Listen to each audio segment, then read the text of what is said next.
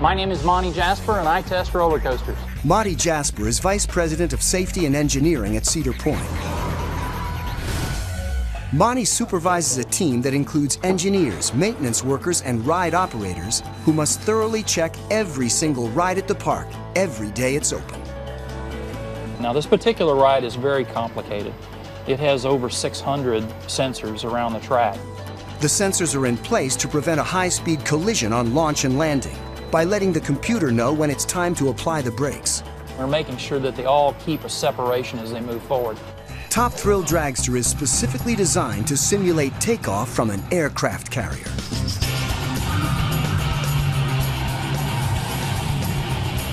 After a countdown, riders are launched at a 40-story tower where they reach 120 miles an hour in mere seconds.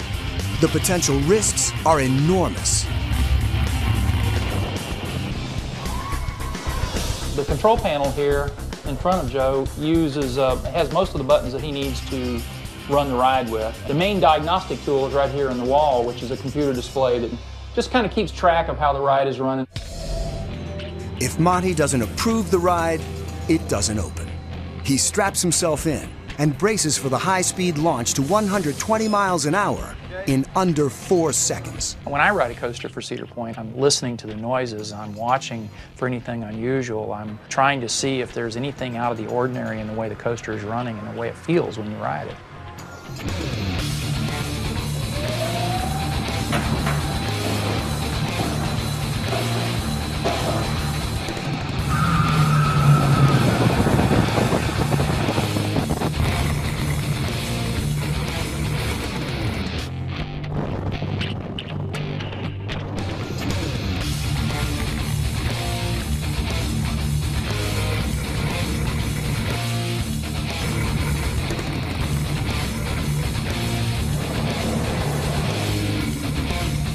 Nice. It's great.